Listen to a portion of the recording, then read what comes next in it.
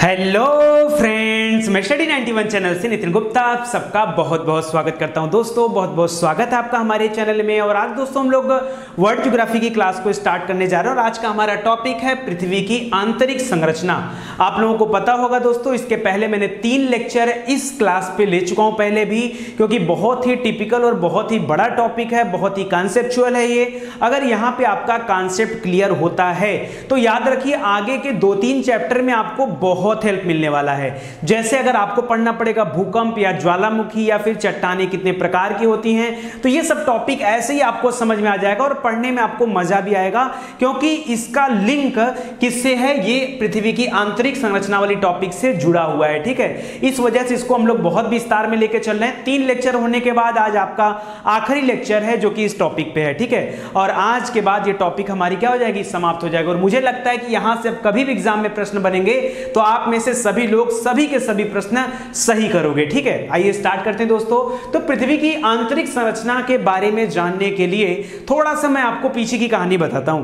दोस्तों हम लोगों ने प्लान ये किया था कि किस तरीके से हम पृथ्वी के आंतरिक भागों के बारे में जान सकते हैं। अब किसी चीज के बारे में अगर आपको जानना हो तो आपको वहां जाना पड़ेगा, यानी पृथ्वी की जो आंतरिक संरचना है अगर उसके बारे में जानना है तो आपको जाना पड़ेगा पृथ्वी के अंदर। अब पृथ्वी की गहराई कितनी है, तो जब पता किया गया कि पृथ्वी की त्रिज्या कितनी है, पता चला 6378 किलोमीटर।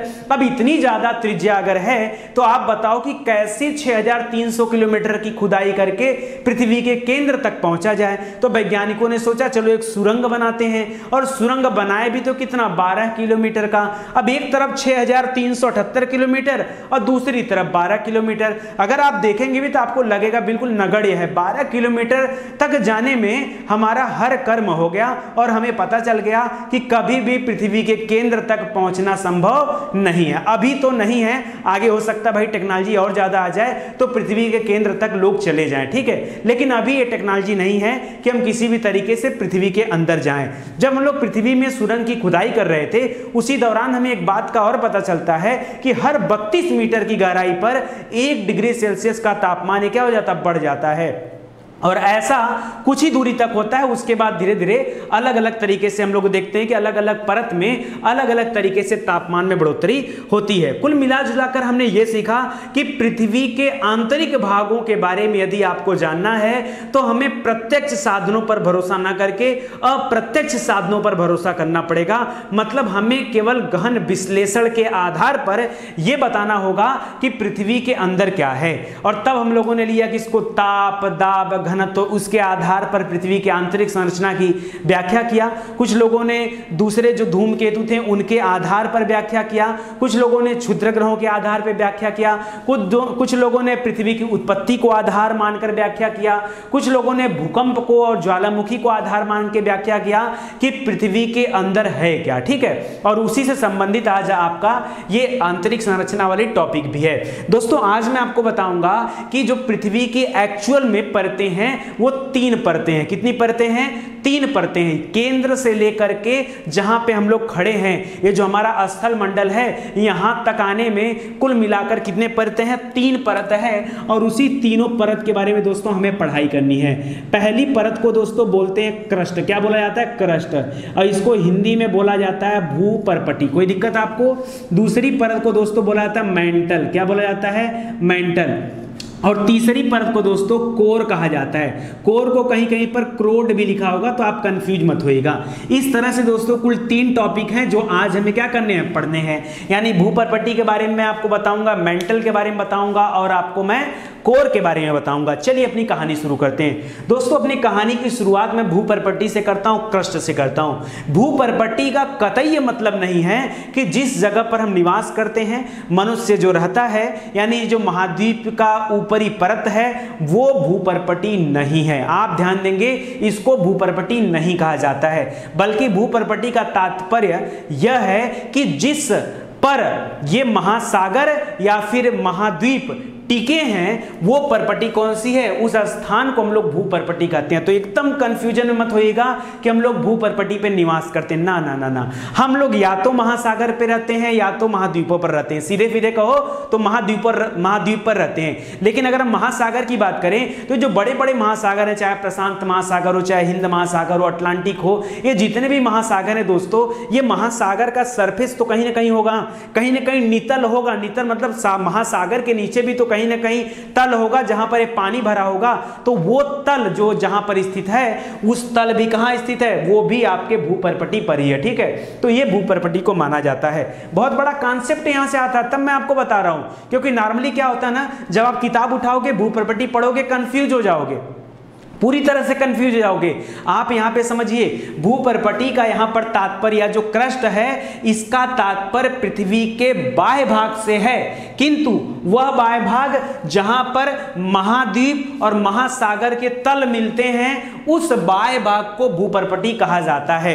तो आप कहोगे सर इसके लिए तो हमें यह भी समझना पड़ेगा कि महासागर की बात करूं या तो फिर महाद्वीपों की बात करूं। ठीक है, इन दोनों में मोटाई का अंतर होगा। आप समझो बात को, आप कैसे समझो मैं आपको बता रहा हूं। देखिए एक इमेज बता रहा हूं, मान लो दोस्तों कि यहां पर ये बड़ी बड़ी बिल्डिंग बनी हुई है। ठीक है, ये बड़ी बड़ी बिल्डिंग बनी हुई है, यहां पर आदमी लोग रहते हैं, और ये आपका महासागर है। ये आपका क्या है, महासागर है। तो दोस्तों एक तल तो ये हो गया, एक तल तो ये वाला हो गया, और दूसरा तल आपका ये वाला हो गया। समझ में आ रहा है आपको, दूसरा तल आपका ये वाला हो गया, जिस पर महासागर का जो नितल है इसकी बात कर रहा हूं। तो दोस्तों इसके लिए अलग अलग बातें बताई गई। कहा गया कि जहां भूपर्पटी होगा वहां पर उसकी मोटाई, जहां पर महाद्वीप होगा वहां पर भूपर्पटी की मोटाई अलग होती है, जहां पर महासागर होगा वहां पर भूपर्पटी की मोटाई अलग होती। बात आती है कि कितनी कितनी मोटाई होती है। दोस्तों अगर हम बात करें महासागरों की, तो एक बात बताओ, ये इतना स्थान तो इसके पास ज्यादा स्पेस है महाद्वीप के पास, और महासागर के पास कम स्पेस है। तो याद रखिएगा महासागरों के पास 5 किलोमीटर की भूपर्पटी होती है, मतलब जिसकी मोटाई के नीचे 5 किलोमीटर, और यहां पर 30 किलोमीटर तक की मोटाई पाई जाती है। दोस्तों मैं आपको यह बता रहा हूं, सुनिए, मैं आपको एक लाइन में समझिएगा बात। मैं कह रहा हूं कि महाद्वीपों की मोटाई कितनी होती है, कहो 30 किलोमीटर। मैं आपसे बता रहा हूं महासागरीय नितल की मोटाई कितनी होती है, कहो 5 किलोमीटर। बस इतनी बात, दो बात याद रखो, महाद्वीप का 30 किलोमीटर, महाद्वीप का महासागर का 5 किलोमीटर, ये इसकी मोटाई होती है। बात समझ में आ गया। और उसके नीचे जाके स्टार्ट होता है आपका क्या, भूपर्पटी या फिर क्रस्ट स्टार्ट होता है। अच्छा, ये जो बड़ी बड़ी पर्वत श्रृंखलाएं होती हैं, जैसे हिमालय पर्वत श्रृंखला है या फिर अरावली पर्वत श्रृंखला, ये जो बड़ी बड़ी पर्वत श्रृंखलाएं होती हैं, वहां पर ये मोटाई और ज्यादा हो जाती। क्यों? क्योंकि मान लो यहां पे कोई बड़ा पर्वत है तो इसकी मोटाई क्या होगी, और ज्यादा महसूस होगी। दोस्तों पर्वतीय श्रृंखलाओं के पास मोटाई 70 से 100 किलोमीटर तक की पाई जाती है। क्या पाई जाती है? 70 से 100 किलोमीटर तक की मोटाई पाई जाती है, जहां पर मुख्य पर्वत श्रृंखलाएं होती हैं, वहां की बात कर रहा हूं। ठीक है, तो अभी आपको समझ में आ गया कि भूपर्पटी या फिर क्रस्ट में कितनी बातों को आपको याद रखना है, ये समझिए।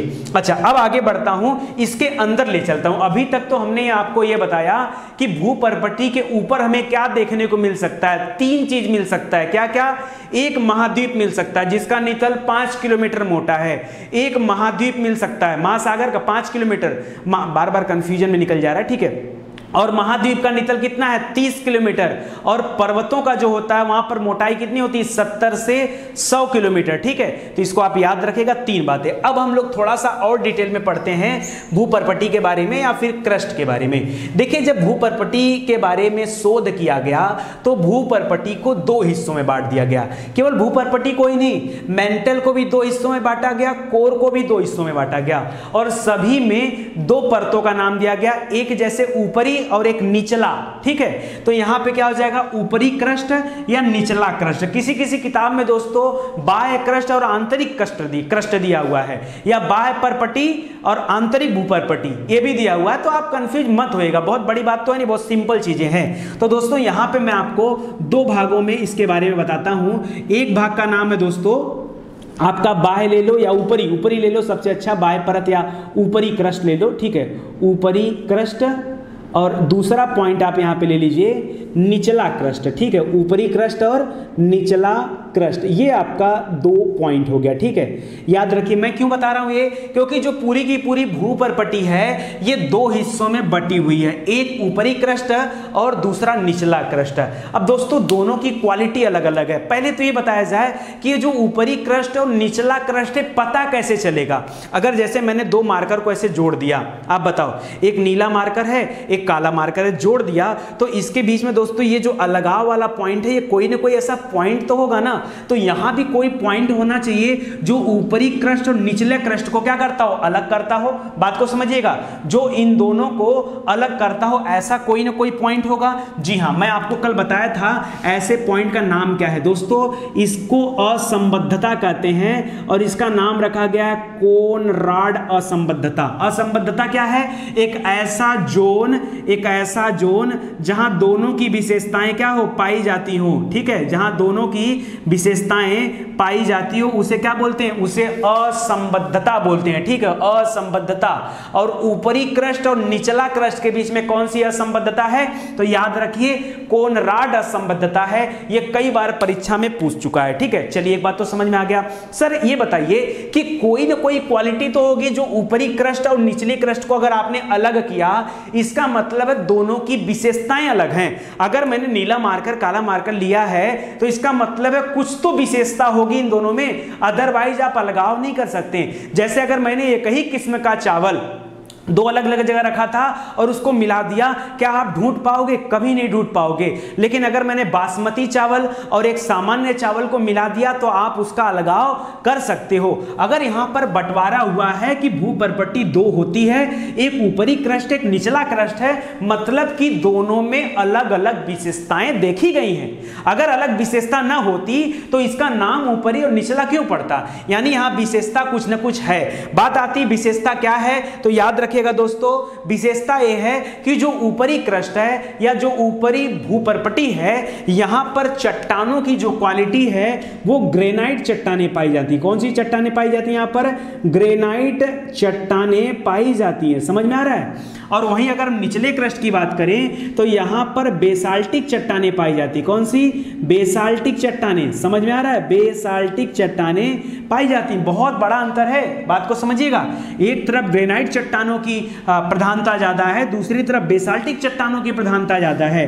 ऊपरी क्रस्ट ज्यादातर महाद्वीपीय हिस्सों को घेरे उसके नीचे है, ठीक है, महाद्वीपीय हिस्सों के नीचे है। जबकि अगर हम निचला क्रस्ट की बात करें तो ये महासागरीयों का नितल होता है, ठीक है, महासागरीय नितल होता है, ठीक है। तो इसको भी याद रखिए। यानी एक बात और यहां से उत्तर निकलता है, अगर आपके एग्जाम में ये पूछे कि महाद्वीपों का निर्माण किस चट्टान से हुआ है तो आप क्या बताएंगे, हाँ बताइए, या तो अवसादी चट्टान, कल पढ़ाया था ना आपको, अवसादी चट्टान या तो ग्रेनाइट चट्टान। और अगर आपसे एग्जाम में पूछे कि महासागरीय नितल का निर्माण कैसे हुआ है तो आप क्या बताएंगे, बेसाल्टिक चट्टान। क्या बताएंगे, बेसाल्टिक चट्टान। दोनों बातें यहीं पे आ गई, आपके क्रस्ट वाले पॉइंट में ही आ गई।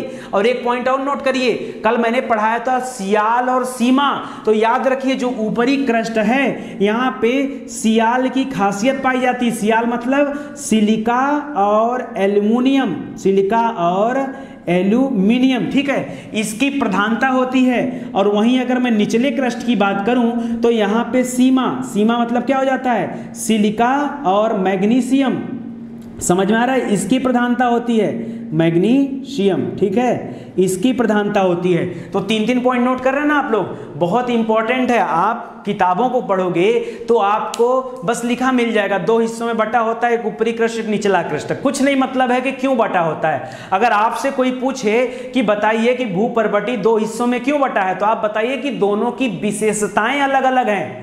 क्या अलग अलग है, दोनों की विशेषताएं अलग हैं। और जहां पे दोनों विशेषताएं मिलती है वही कोनराड असंबद्धता है, ठीक है। और यहां देखिए क्या विशेषता है, यहां पर ग्रेनाइट चट्टानों की प्रधानता है तो निचले क्रस्ट में बेसाल्टिक चट्टानों की प्रधानता है। ये महाद्वीपीय सतहें होती हैं, ये महासागरीय नितल होते हैं। यहां पर सियाल की प्रधानता है तो दूसरी जगह पर देखा हमने सीमा की प्रधानता है। और अगर इतना है तो जो सबसे इंपॉर्टेंट बात है वो है कि भूकंपीय लहरों का क्या रोल है यहां पर। क्यों, क्योंकि जो आप 3 पॉइंट पढ़ रहे हो, भूपर्पटी, मेंटल और कोर, ये भूकंपीय लहरों के आधार पर इसका विभाजन हुआ है।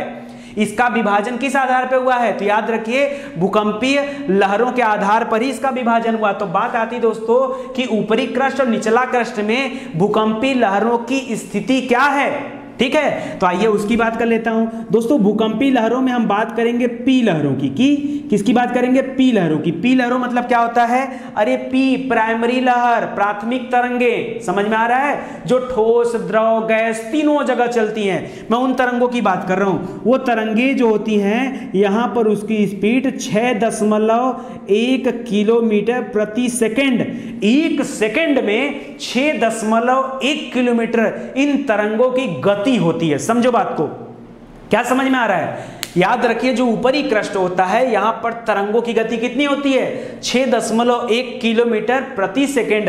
और वहीं दूसरी तरफ यह गति बढ़ जाती है, अंदर जाते ही यह गति बढ़ जाती है। तो पी लहरों की गति यहां पर हो जाती है 6.9 किलोमीटर, 6.9 किलोमीटर, 9 नहीं, ठीक है, 6.9 बोले, 6.9 किलोमीटर प्रति सेकेंड, ये यहां पर स्पीड हो जाती है। समझ में आ रहा है? बहुत इंपॉर्टेंट टॉपिक है दोस्तों। और एक पॉइंट और यहां पे नोट करिएगा, जो घनत्व है वो भी अलग अलग है। अगर हम घनत्व की बात करें, यहां पर दिख रहा है कि नहीं आपको? नहीं दिख रहा है क्या? यहां पे लिख लीजिएगा। अगर हम ऊपरी क्रस्ट में घनत्व की बात करें तो यहां पर घनत्व कितना है? 2.8 ग्राम प्रति घन सेंटीमीटर, यही होता है ना पूरे पृथ्वी का? 5.5, अरे 5.517 ग्राम प्रति घन सेंटीमीटर। उतना लंबा होता है नहीं बोलते हैं, सीधा बोल देता हूं 2.8, ठीक है। तो यहाँ 2.8 रखिएगा।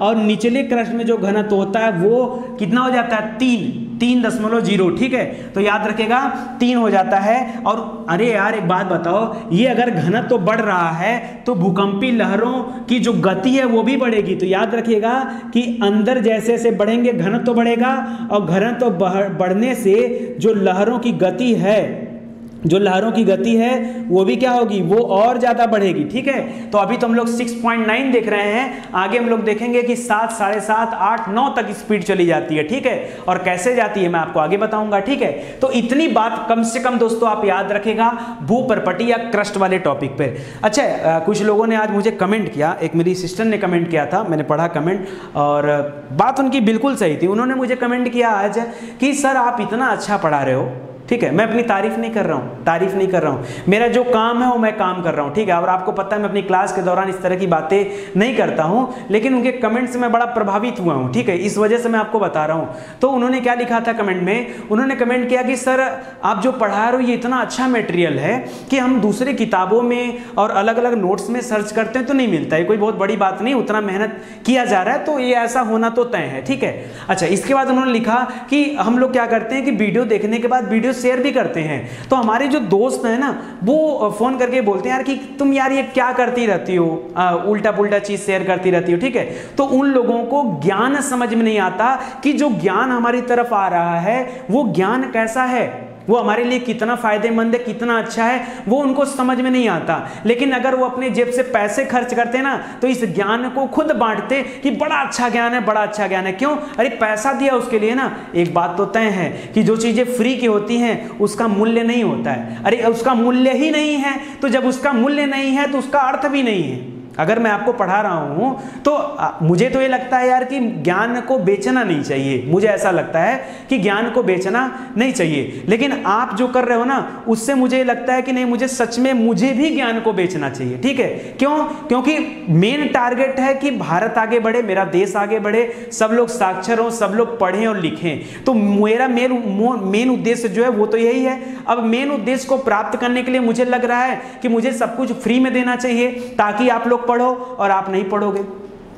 पढ़ोगे, ठीक है। जो अच्छे लोग हैं वही पढ़ेंगे। अब 2-4-5 हजार लोग अगर पढ़ते हैं 10 लाख लोगों में से तो कोई मतलब, उसका कोई मतलब नहीं। मैं उनको शून्य मान के चलता हूं, फिर भी मैं मेहनत करता रहता हूं लगातार कि नहीं आज नहीं तो कल आप पढ़ेंगे, ठीक है। तो अगर आप नहीं पढ़ते हो तो मेरे पास तो ये रास्ता आता है ना कि मैं अपने भी ज्ञान को बेच दूं, जैसे और लोग बेच रहे हैं तो मार्केट में वो बने हैं और मैं नहीं बेच रहा हूं तो मैं मार्केट से गायब हो रहा हूं। तो इसकी रिस्पॉन्सिबिलिटी कौन लेगा कल को? आज तो मैं पढ़ा रहा हूं, अभी मेरे मन में इस तरह की कोई भावना नहीं है, लेकिन अगर आप लोग ऐसा ही चाहेंगे तो मुझे भविष्य में ऐसा करना पड़ेगा, मजबूरी है करना पड़ेगा। और उसके लिए अभी से मैं आपसे क्षमा मांगता हूं कि अगर मुझे अपने देश के लिए, अपने बच्चों के लिए, अपने लोगों के लिए ये करना पड़े तो भी मैं करूंगा। अगर आपकी यही इच्छा है कि मैं आपसे पैसे लूं और अपने ज्ञान को बेच दूं तो मैं भी बेचना चालू कर दूंगा। अदरवाइज आप पढ़ो, मैं खाली इतना कहता हूं दोस्तों, आप पढ़ो, वीडियो को शेयर करो ताकि ज़्यादा से ज़्यादा भाई बंधु लोग पढ़ें, ठीक है। निवेदन है आपसे, अगर आपको मेरी बातें समझ में आ रही हो तो ठीक है, नहीं आती अभी नहीं करने जा रहा हूं, ठीक है। और ऐसा कुछ करने का मेरा प्लान भी नहीं है, लेकिन आप लोग प्लीज़ पढ़ाई करिए, ठीक है, ज़्यादा फोकस करिए पढ़ाई करने पर, ठीक है। और शेयर करिए, पता नहीं क्यों लोगों को नहीं पसंद आता है, कोई दिक्कत नहीं, ठीक है। वो अपना नुकसान कर रहे हैं, आप अपना काम करो, ठीक है। वो अगर नहीं शेयर कर रहे हैं, नहीं पढ़ रहे हैं तो अपना नुकसान कर रहे हैं। या अगर आप शेयर कर रहे हो और वो आपका मजा ले रहे हैं तो कल को जब आप सेलेक्ट हो जाओगे ना, तब वो आपको देखेंगे और तब आपसे पूछेंगे कि ऐसा कैसे हुआ। और इसीलिए मैं पढ़ाता हूं। मैं तो ये सोचता हूं कि आप लोग कुछ मत करिए, आप बिंदास पढ़ाई करिए, सिलेक्शन लीजिए, क्योंकि जब आप सिलेक्शन लेंगे लोग आपसे पूछेंगे भैया आपने क्या किया था, और तब आप बताना आसान से कि मैंने क्या किया था, मैंने कैसे पढ़ाई किया था और कैसे चैनल देखा था, कैसे क्या कुछ किया था, तब आप उनको बताना। आज मत बताओ, आज आप बताओगे तो कोई आपकी बात को सुनेगा नहीं। चलो आगे बढ़ते हैं दोस्तों।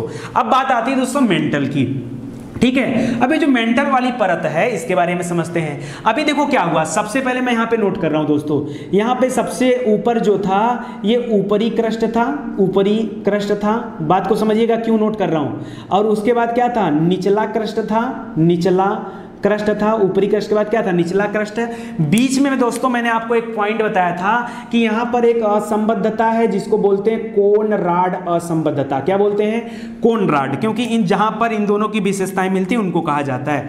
अब एक बात बताओ दोस्तों, अगर यहाँ पे निचला क्रस्ट के नीचे क्या आएगा, अब यहाँ पे ऊपरी मेंटल आएगा, ऊपरी मेंटल आएगा, कोई दिक्कत आपको, और ऊपरी मेंटल के बाद क्या आएगा, निचला मेंटल आएगा, निचला मेंटल आएगा, यही आएगा ना। तो एक सिंपल सी बात बताओ कि निचला क्रस्ट और ऊपरी मेंटल, क्या इन दोनों के बीच में भी कुछ पड़ेगा? जाहिर सी बात है कोई ना कोई असंबद्धता तो होगी, क्योंकि दोनों की खासियत अलग अलग है, दोनों की विशेषताएं अलग हैं। और ये जो ऊपरी मेंटल और निचला मेंटल है, अगर इसके बीच इसको बांटा गया है मतलब इसमें भी कुछ ना कुछ पाया गया है, ठीक है, तभी तो ऐसा हो रहा है। तो अब इसका हम लोग को नामकरण करना पड़ेगा, और नामकरण में क्या करेंगे, अब बात को समझिएगा। ये जो निचला क्रस्ट और ऊपरी मेंटल है इसके बीच में एक असंबद्धता पाई जाती है जिसको कहा जाता है मोहो असंबद्धता। क्या कहा जाता है, मोहो। किसके बीच में, निचला क्रस्ट और ऊपरी मेंटल के बीच में। और उसके ठीक नीचे आ जाओ, अब ये ऊपरी मेंटल निचला मेंटल है, इसके बीच में जो असंबद्धता पाई जाती है इसको कहा जाता है रेपेटी। क्या कहा जाता है, रेपेटी असंबद्धता। समझ में आ गया, जैसे यहां पर कोनराड था उसी तरह से यहां पर क्या हो जाता है, रेपेटी। कोई दिक्कत? तो आइए अब पढ़ाई करते हैं। अब आ जाती मेंटल की बात। तो दोस्तों सबसे पहले मैंने आपसे कहा कि मेंटल की शुरुआत कहां से होती है, जहां पे निचला क्रस्ट समाप्त होता है और वहीं से क्या हो जाता है, ऊपरी मेंटल शुरू होता है। लेकिन इन दोनों के बीच में जो असंबद्धता है उसका नाम है मोहो असंबद्धता। कैसे पढ़ा मोहो असंबद्धता? एक दोस्तों वैज्ञानिक थे जिनका नाम था मोहो। पूरा नाम क्या था दोस्तों? उनका नाम था ए मोहोरोविकिक। क्या नाम था? ए मोहोरोविकिक। ठीक है, यहां पे नोट कर दे रहा हूं, सुनिएगा। ए मोहो अलग करिएगा, फिर रो वी की क, ठीक है, ए मोहोरोविकिक। ठीक है, तो ये इन्हीं के नाम में से मोहो ले लिया गया और इस असंबद्धता का नाम रख दिया गया क्या, मोहो असंबद्धता। यह खोज उन्होंने 1909 में किया था। कब किया था? ठीक है, 1909 में। मार्ले मिंटो सुधार याद है 1909 वाला, बस वही याद कर लीजिए। ठीक है, उसी समय इन्होंने इस असंबद्धता का खोज किया था। तो जाहिर सी बात है दोस्तों, यहां पर ऊपरी मेंटल की कोई ना कोई खासियत रही होगी। पहले दोस्तों हम लोग याद कर लेते हैं कि इसका किलोमीटर कितना है। किलोमीटर की बात करूं दोस्तों तो यह ऊपरी क्रस्ट जहां पे समाप्त होता है वहां से शुरू होता है और 2900 किलोमीटर तक, कहां तक, पॉइंट नोट करिएगा यहां पर, 2900 किलोमीटर की गहराई तक यह फैला हुआ है। क्या फैला हुआ है? ये जो मेंटल आप देख रहे हैं ना, मेंटल फैला हुआ 2900 किलोमीटर गहराई तक इसका विस्तार है। अच्छा, आगे बढ़िए दोस्तों। अब जो घनत्व था उसके बारे में बात कर लेते हैं, और जो तरंग थे, भूकंपी तरंग जो था उसकी गति के बारे में बात कर लेते हैं। ठीक है, ऐसे ही बात करना पड़ेगा आपको। होता क्या दोस्तों, जहां पर ये आपका मेंटल वाली परत शुरू होती है ना, इस मेंटल वाली परत में घनत्व बढ़ जाता है। मैंने आपसे पहले भी कहा था, जो घनत्व 2.8 था ऊपरी क्रस्ट में वो निचला क्रस्ट में बढ़कर 3 हो गया, और यहां पर वो 3 से बढ़कर 5 तक चला जाता है। कितना चला जाता है? वो 3 से बढ़कर 5 तक चला जाता है। तो इस पॉइंट को भी आप नोट कर लीजिएगा, 3 से बढ़कर कितना चला जाता है? 5 तक इसका घनत्व चला जाता है। 5 क्या? 5 ग्राम प्रति घन सेंटीमीटर, ठीक है, इतना चला जाता है। कोई दिक्कत? और जो भूकंपी स्पीड थी दोस्तों, जो कि 6.9 थी, पहले कितना था? सबसे ऊपर वाले में 6.1 किलोमीटर प्रति सेकंड, और जो निचला क्रस्ट था उसमें 6.9 किलोमीटर प्रति सेकंड। डायरेक्ट 1 किलोमीटर की वृद्धि हो जाती है 7.9 किलोमीटर प्रति सेकंड से लेकर के दोस्तों यहां पर 8.0 किलोमीटर प्रति सेकंड तक इसकी स्पीड बढ़ जाती है। जो तरंगे रहती हैं उनकी स्पीड बढ़ जाती है। समझ में आ रहा है? बड़ा इंपॉर्टेंट पॉइंट है, अगर आप याद करते हो। ऐसे क्वेश्चन पूछ लेते हैं यहां से, बताइए भूकंपी तरंगों की गति कहां पर 8 किलोमीटर प्रति सेकंड होती है, और आप क्या करते हो? आप बता ही नहीं पाते हो, आप बता ही नहीं पाते हो, ठीक है। तो इस चीज को आप समझिए, जहां पर ये आपका निचला क्रस्ट समाप्त हुआ है, और जहां पर निचला क्रस्ट समाप्त हुआ वहां पर 6.9 था, और जहां पर ऊपरी मेंटल शुरू होता है वहां पर 7.9 से लेकर के 8.0 तक ये हो जाता है, ठीक है। और घनत्व तो मैंने आपको बता ही दिया। अच्छा, इन दोनों, इसका जो 2 हिस्सा था, ऊपरी मेंटल, निचला मेंटल, इसमें भी मैंने आपको बता दिया कि रेपेटी असंबद्धता पाई जाती है। कौन सी असंबद्धता? रेपेटी असंबद्धता पाई जाती है, ये भी याद रखेगा। एक चीज और यहां पे याद रखिएगा, बड़ा इंपॉर्टेंट है, वो ये है दोस्तों कि ये जो पूरा का पूरा मेंटल है, अगर हम पृथ्वी के आयतन की बात करें, दो पॉइंट लेके चलूंगा। एक बात करूंगा आयतन की, नोट करिएगा, पृथ्वी के आयतन की बात करूंगा, संपूर्ण पृथ्वी का आयतन और संपूर्ण पृथ्वी का द्रव्यमान, ठीक है। अगर हम आयतन की बात करूंगा तो ये जो मेंटल है ना, ये उसके 83% के बराबर है, और अगर द्रव्यमान की बात करूं तो ये उसके 68% के बराबर है। समझ में आ रहा है? मतलब पृथ्वी का कितना बड़ा हिस्सा अकेले मेंटल वाले पार्ट में है, मेंटल वाली परत में है। इस चीज को आप याद रखें, ठीक है। बाकी आपको ज्यादा नहीं लेके चलना। हाँ, एक प्रश्न और यहां पे याद रखिए कि जो पृथ्वी पर जो ज्वालामुखी घटनाएं होती हैं, ज्वालामुखी घटनाओं के दौरान जो मैग्मा बाहर निकलता है, वो मैग्मा लगभग 400 किलोमीटर की गहराई से आता है, और वो मैग्मा आता कहां से है? तो ऊपरी मेंटल वाले पोर्शन से आता है। कहां से आता है? ऊपरी मेंटल वाले पोर्शन से आता है। इसीलिए दोस्तों ऊपरी मेंटल को नाम दिया जाता है, समझिएगा, इसीलिए ऊपरी मेंटल को कहा जाता है दुर्बलता मंडल। क्या कहा जाता है? दुर्बलता मंडल। दूसरी तरफ इसी को नाम दिया जाता है एस्थीनोस्फीयर। क्या कहा जाता है? एस्थीनोस्फीयर। याद रहेगा? मैं क्या कर रहा हूं? मैं आपसे कह रहा हूं कि जो ज्वालामुखी क्रिया होती है, ज्वालामुखी के क्रिया के दौरान जो मैग्मा पृथ्वी की सतह पर आता है, वो मैग्मा पृथ्वी के 400 किलोमीटर की गहराई से होकर आता है। और ये 400 किलोमीटर गहराई कहां पर है? ये आता है आपके ऊपरी मेंटल वाले हिस्से में। तो ऊपरी मेंटल से आता है, ऊपरी मेंटल वाले हिस्से को ही दुर्बलता मंडल कहा जाता है, या फिर एस्थीनोस्फीयर कहा जाता है। अब आप कहोगे अगर ऊपरी हिस्से को कहा जाता है तो निचला हिस्सा को क्या कहा जाता है? भाई निचला हिस्सा का भी कुछ नाम दे दिया जाए तो निचला हिस्सा को मध्य मंडल कहा जाता है। क्या कहा जाता है? मध्य मंडल। मीजोस्फीयर का नाम सुना है? मीजोस्फीयर, ठीक है, मीजोस्फीयर याद रखेगा, मीजोस्फीयर, ठीक है, इसको कहा जाता है। तो ये भी याद रखेगा, बड़ा इंपॉर्टेंट है। मेंटल में जो निचला मेंटल होता है, या मेंटल का जो निचला परत होता है, उसको मीजोस्फीयर कहते हैं, मध्य मंडल कहते हैं, ऊपरी परत को दुर्बलता मंडल कहते हैं। एक दिन मैं आपको पढ़ा रहा था, पढ़ाने के दौरान दुर्बलता मंडल आया तो मैंने आपसे कहा था कि दोस्तों थोड़ा सा वेट करिए, बड़ी लंबी टॉपिक है, बड़ा समझाना पड़ेगा। दुर्बलता मंडल मैं आपको बाद में बता दूंगा, आज बता रहा हूं, याद रखिएगा। एक लाइन में याद रखिए, मेंटल का जो ऊपरी परत है जहां से मैग्मा बाहर आता है, मतलब वो पूरा मैग्मा वाला पार्ट ही है, उसको हम क्या बोलते हैं? दुर्बलता मंडल कहते हैं। आगे बढ़े दोस्तों, ये इतनी बातें रही मेंटल के बारे में। चलिए अब इसको मिटा देता हूं, हटाता हूं यहां से, और आगे बढ़ते हैं हम लोग कोर के बारे में, ठीक है। कोर के बारे में पढ़िए।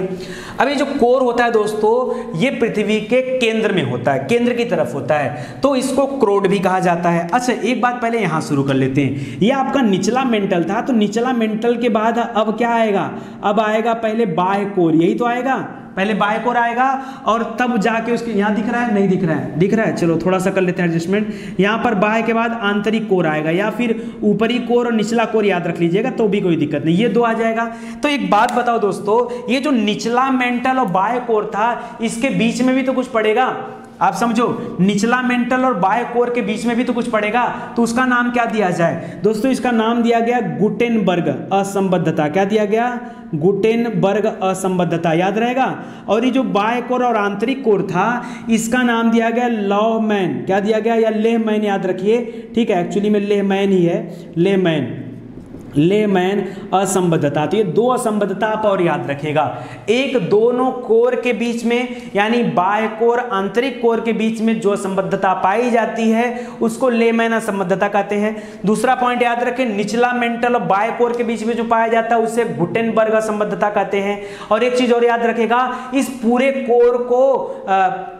पूरे कोर को केंद्र मंडल कहा जाता है, सेंट्रोस्फीयर कहा जाता है। क्या कहा जाता है? केंद्र मंडल या फिर सेंट्रोस्फीयर कहा जाता है। समझ में आ रहा है? अच्छा, इतनी बात तो हो गई, मैं सिंपली बता दिया।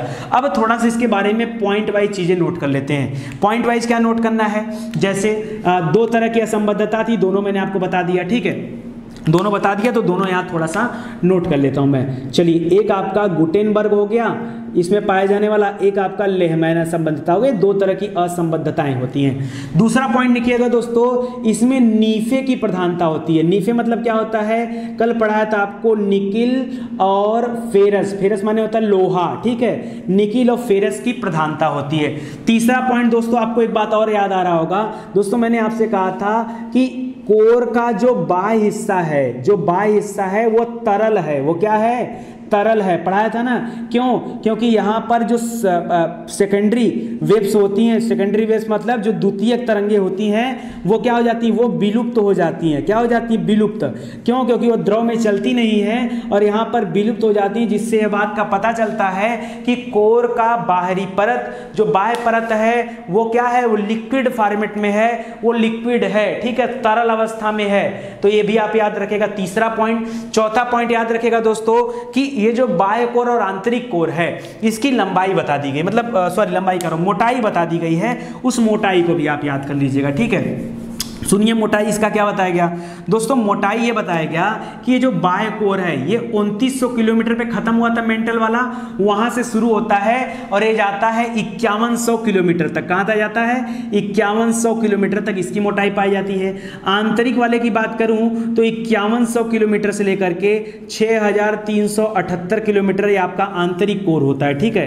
तो ये पॉइंट भी आप यहां पर याद रखिएगा। समझ में आ गया? कोई दिक्कत नहीं हो तो अब दिक्कत नहीं भी होना चाहिए, ठीक है। एक चीज और याद रखिए, टेम्परेचर की अगर बात करें, कहा जाता है कि पृथ्वी के केंद्र का टेम्परेचर कितना होता है, कई बार आपसे एग्जाम में पूछ लिया है, तो बताइएगा। टेम्परेचर इसका होता है 2700 डिग्री सेल्सियस। कितना दोस्तों? 2700 डिग्री सेल्सियस तक पृथ्वी का टेम्परेचर गर्म पाया जाता है। कितना? हम लोग 50 नहीं सह पाते हैं, यहाँ पर 2700 डिग्री सेल्सियस टेम्परेचर है यहाँ पे, ठीक है। तो ये भी याद रखिएगा। बाकी तरल वाली बात बता दिया। हाँ, जो आंतरिक पोर्शन है, कोर का जो आंतरिक हिस्सा है, वो ठोस अवस्था में है, वह उसमें भारी धातुएं पाई जाती हैं, जैसे निकिल हो गया, जैसे लोहा हो गया, फेरस हो गया, ये सारी चीज यहाँ पर पाई जाती हैं। और अगर घनत्व की बात कर लें, ये भी याद कर लीजिए घनत्व भी, तो घनत्व दोस्तों जो बाह्य कोर होता है यहाँ पर लगभग 10+ होता है, और आंतरिक कोर में घनत्व जो होता है वो 13+ होता है, 13.3 तक पाया जाता है घनत्व, ठीक है। तो ये भी आप याद रखिएगा। इतनी पॉइंट जितना आपको बताया गया, इतनी बातें आप याद रखेगा इस टॉपिक से संबंधित, ठीक है। चलिए एक बार फिर से मोटी मोटा 2-3 टॉपिक आपको याद दिला देता हूं। अगर मैं आपसे पूछूं दोस्तों कि पृथ्वी का ओवरऑल औसत घनत्व, एवरेज डेंसिटी जो है कितना है, तो आप बताइए कितना है? 5.517 ग्राम घन सेंटीमीटर, ये है, ठीक है, याद रखेगा। दूसरा, पृथ्वी के आंतरिक हिस्सों में यदि जा रहे हैं तो कितना जाने पर डिग्री सेल्सियस का बढ़ोतरी होता है तापमान की, तो हर 32 मीटर अंदर जाने पर आपको, मीटर किलोमीटर नहीं, 32 मीटर अंदर जाने पर तापमान में 1 डिग्री सेल्सियस की बढ़ोतरी होती है। एक पॉइंट हो गया। और पृथ्वी के कोर का घनत्व कितना है, तो 13 से लेकर के 13.6 तक अधिकतम जो घनत्व है कोर का, वो 13 से लेकर के 13.6 ग्राम प्रति घन सेंटीमीटर तक है। इसको भी याद रखिएगा। दुर्बलता मंडल कभी मत भूलिएगा, क्या है नहीं भूलेंगे, क्या होता है, याद रखें मेंटल का जो ऊपरी हिस्सा होता है, ऊपरी मेंटल जिसको हम बोलते हैं, वही दुर्बलता मंडल होता है, एस्थेनोस्फीयर कहा जाता है, ठीक है। और जो निचला मेंटल होता है उसको क्या बोलते हैं, उसको मध्य मंडल बोलते हैं या मेसोस्फीयर बोलते हैं, और सेंट्रोस्फीयर किसको बोलते हैं, जो कोर होता है उसको बोलते हैं, ठीक है। तो आज के लिए मुझे लगता है बस इतना ही, और कल बड़ा मजेदार टॉपिक मैं स्टार्ट करने वाला हूं, चट्टान के बारे में आपको पढ़ाने वाला हूं, ठीक है। चट्टान पढ़ाऊंगा दोस्तों, तो आपको बताऊंगा आग्नेय सेल कैसे बना, आग्नेय सेल अवसादी सेलों का निर्माण कैसे हुआ, और ये आपका रूपांतरित सेलों का निर्माण कैसे हुआ, ये पूरा कॉन्सेप्ट आपको क्लियर कराऊंगा, ठीक है। और उस टॉपिक को खत्म करने के बाद हम पढ़ेंगे भूकंप के बारे में, और फिर पढ़ेंगे ज्वालामुखी और सुनामी के बारे में। ये टॉपिक खत्म करने के बाद तब पर्वत निर्माण और फिर नदियों के बारे में ये सब टॉपिक पढ़ेंगे। अभी बहुत कुछ पढ़ना बाकी, पर्वत निर्माण ऐसे नहीं शुरू हो जाएगा, आपको बताना पड़ेगा वलन प्रक्रिया क्या होती है, ब्लॉक प्रक्रिया क्या होती है। भाई ब्लॉक से ब्लॉक पर्वत बन जाता है, वलन से वलित पर्वत बन जाता है, तो ये वलन पड़ता कैसे है, और उसके लिए आएगा भूकंप, ज्वालामुखी, तो उसको भी कंप्लीट कराना पड़ेगा। तो इत्मीनान से पढ़ते जाइए, बड़ा जल्दी जल्दी चैप्टर में कवर कराऊंगा, ठीक है। बस यही रहता है कि कोई टॉपिक छोड़ना नहीं रहता और सब कुछ डिटेल में लेके चलना रहता है, तो थोड़ा सा टाइम लग जाता है, ठीक है। आप वीडियो को शेयर करिएगा, निवेदन बस इतना है, कायदे से पढ़ाई करिए, सिलेक्शन लीजिए, बस इतना निवेदन आपसे, ठीक है। चलिए, थैंक यू सो मच।